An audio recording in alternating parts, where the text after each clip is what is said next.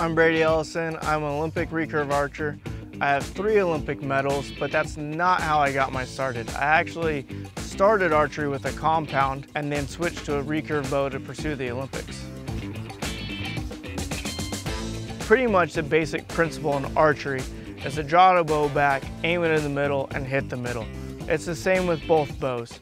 The big differences are mechanical.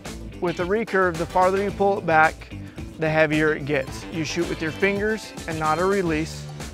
You have no peep. In a compound, you have a peep. On a compound bow, you have the limbs and then you have a cam. The cam is the most mechanical part on this bow. When you draw it back, the cam will hit a peak weight, and then as you pass peak weight, it lets off, so at full draw, you're holding a lot less pounds than at peak weight. I think strictly off of the shooting standpoint, I like shooting a compound more.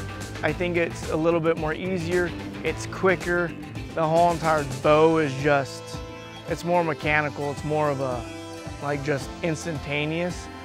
When I'm shooting a recurve good though, there's nothing better in the world. It's all you, it's all the target, and you get in those moments that you kind of amaze yourself that you could shoot that good of a group with something as simple as this bow. You know, I've made 3 Olympics. I'm a 3-time Olympic medalist. I've medaled in almost every international tournament that I can. I don't think that at any point in time I could say that it was a bad choice for me. I think that shooting archery, all bows, makes you better. You learn how to make adjustments and shoot differently, but still be consistent and shoot it well. So, and no matter what bow you pick up, you can be proficient and have fun doing all kinds of different things.